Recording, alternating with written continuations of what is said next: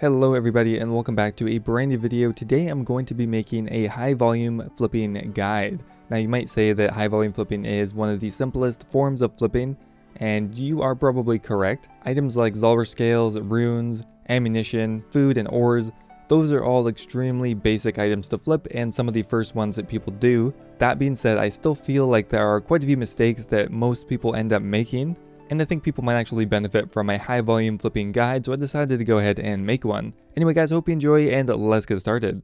Now if you are pretty new to flipping, I'm going to link a beginner's flipping guide in the description, so I'd go ahead and watch that first and then maybe come back to this video after. I'm going to start off with the largest mistake I see people making when they're flipping high volume items, and that is they don't have enough money. Now I'm going to preface this by saying that high volume items are an excellent way to learn how to flip. So if you're just learning and you don't have a lot of money, continue on with these types of items. They're great for learning and they won't punish you as much for mistakes. However, if you're trying to actually earn a significant amount of money, doing this with, for example, 2 or 3 mil isn't going to be very effective. Now the reason for that is you pretty much need to be at the Grand Exchange the entire time to do this, as the items will be coming through very quickly. A lot of these buy offers won't take longer than 5 to 10 minutes maximum to actually come through, so that doesn't really give you much time to leave the Grand Exchange. So in that case, you really want to be taking advantage of all of the offer slots and the max buy limit for all of those. That is really the only way to actually make this type of flipping viable, is to be there the entire time, focusing and switching items up quite frequently. Now compared to other types of flipping, this one's a lot more hands-on, a little bit more click intensive, quite a bit higher effort than some others, but it generally is extremely consistent money, and occasionally it can even be better than the highest level PVM bosses. So I would recommend having around 40 to 50 mil before you really start seriously flipping high volume items for a good profit. 40 to 50 mil will allow you to get most of your offer slots filled up with the buying limit, which is generally around 10,000. As the buying limit resets only after 4 hours, you generally are not going to want to do more than that amount, as you'll end up waiting around for way too long. You are better off just hitting the buying limit on a bunch of different items and then just moving on to something else, or just stop flipping altogether. In general, I try to stray away from most free-to-play items. Now this isn't necessarily a rule I always follow. However, if you have two items that are very similar, one's pay-to-play and one's free-to-play, the competition for free-to-play items is generally going to be a lot higher, so I would stick to pay-to-play items whenever possible. Another thing to keep in mind is the item's ROI, which is return on investment. The ROI that you can expect to get back for high-volume items is generally a bit lower than high-margin items. The ROI just being the percentage of money you're getting back for your investment. I would say a decent ROI on a high-volume item would be 1 to 2%.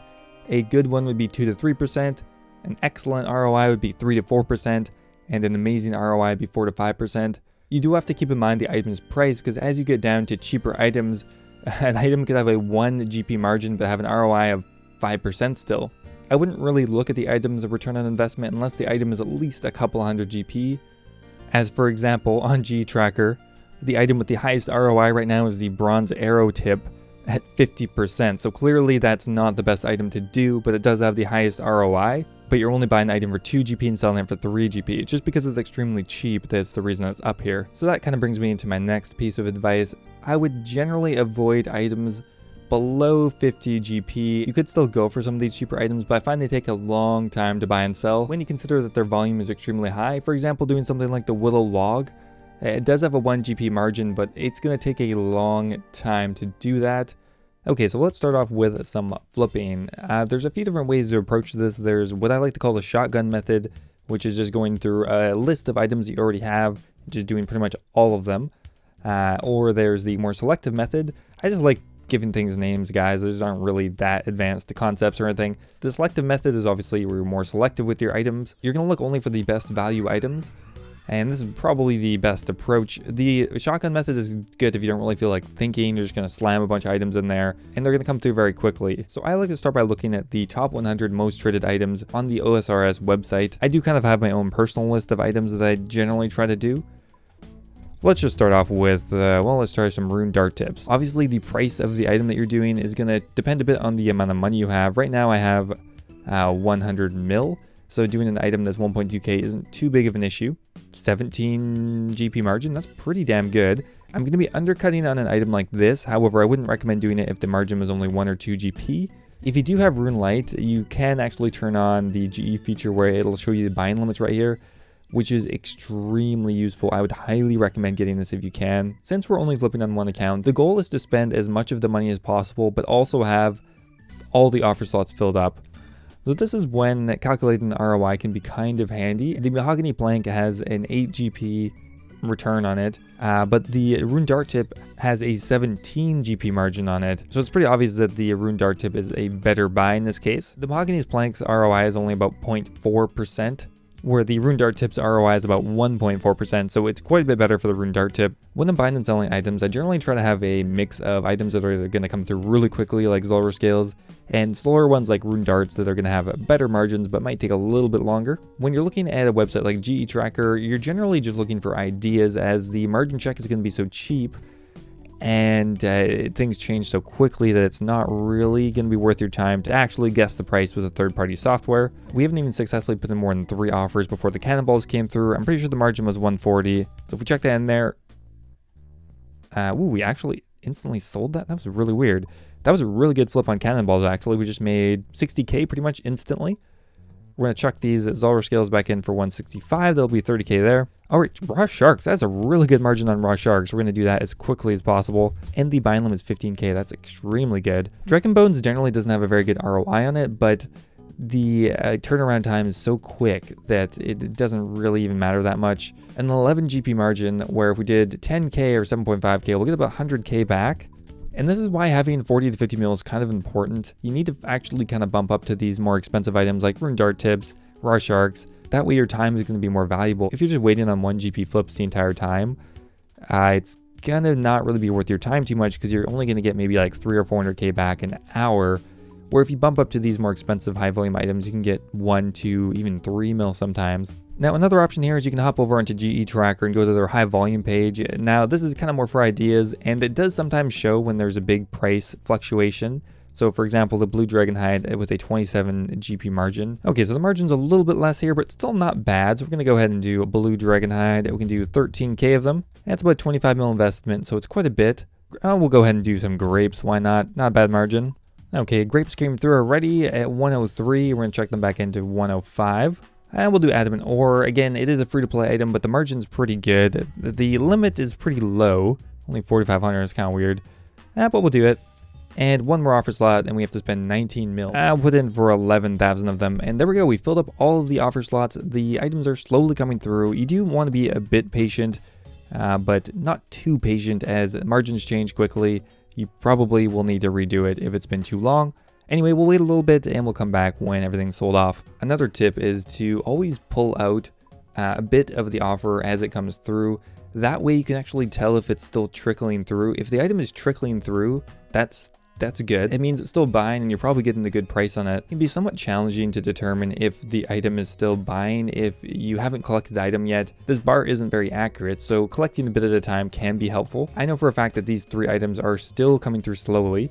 So we have the Dragon Bones all the way through. Let's go ahead and check that margin again. 24.11. So we're getting about a 10 GP margin on Dragon Bones. Not bad. I think that's what we initially wanted, which means we're going to get 100K in profit off of this. So like I said, we can easily see that we are still buying green dragon leather. Perfect. We actually got a pretty good profit on the adamant ore. We sold it for 59.24 and we bought it for 58.65. Which is about an 80K profit, which is pretty good for a free-to-play item. Now, in general, I would recommend selling some items back as you get them. For videos, I generally don't do that, but that's just to make things a bit clearer, easier to visualize. But if you're on a personal account, like, you know the margin you're getting, you don't need to make it nice and pretty afterwards.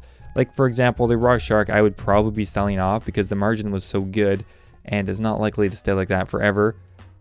Although, oh my god, okay, I'm selling it off. Okay, we're going to dump that in there right away. That means we could potentially get like 400K in profit just off this Raw Shark flip. That's massive. And as always, we want to keep all of our offer slots filled, either buying something or selling something. So we're going to throw in for the Teak Plank. Look at that, guys. That is such a big profit on the Raw Shark. But we got about 40 GP, and we've so far flipped 8,000 of them, which means we got 320K in profit off of the Raw Shark, which is so good. Okay, we just checked a regular shark. Again, a really good margin. I don't think they actually share a buying limit either, so we'll go ahead and just do 10,000 of the Raw Shark. So I'm assuming the raw shark's price must have just quickly changed on us because there's no way we would have actually gotten the margin that large.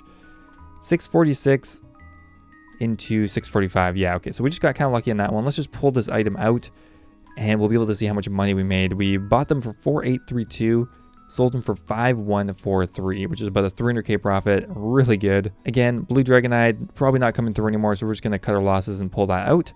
And we're going to sell it for 1828. So we're selling it for 10545, and we bought it for 10374. A pretty decent margin on blue dragonite. As always, we try to keep our offer slots totally filled up, so we just kind of chucked in some more offers. We're just in the process of editing the clips as I go, so we ended up waiting a little bit longer than we needed to. It was about 30 minutes. This normally won't take that long. Okay, so we have pretty much everything sold off. We're gonna go ahead and pull out these last two items here, the teak blank and the green dragonite. I'm being a little impatient here, so we'll just go ahead and sell these off. We're not gonna lose much money here, and then we can just have a nice completed offer slot. Okay, so there we go. Let's go ahead and have a look at some of the margins we got here. Okay, so for example, on the blue dragonite, we sold it for 10454, and we got it for 10372. A pretty nice margin there. We got about 100k in profit off of the rune darts. Teak blanks, we got about 40 GP in profit.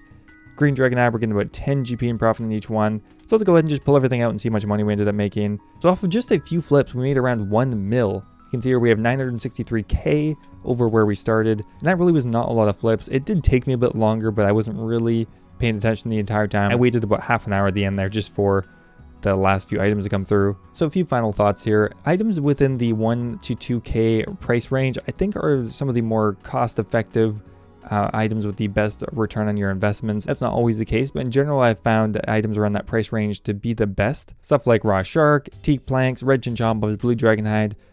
I personally like flipping those items the most, and that's why I recommend having at least 40 or 50 mil. The items come through pretty consistently, generally don't have as much competition as some of the cheaper items, and it's not as hectic. You're not constantly switching out items all the time. If you just kept doing stuff like runes and Zalra scales and cannonballs, you're constantly having to pay attention. Where these ones, you definitely can AFK for 20-30 minutes even sometimes and still get a good return. If you're using one account, you want to make sure your offer slot is entirely filled up all the time, and generally don't want to have money just sitting around doing nothing. It's good to keep the item's ROI in the back of your mind, but I wouldn't specifically check every one, and it's really not that hard to visualize what return you're getting on cheaper items around the 1000 GP mark. Anyway guys, that is pretty much it for the video. If you have any other questions, don't hesitate to leave a comment down below. I'll leave a link in the description to some other flipping guides if you're interested. Thanks for watching guys, and I will see you next time.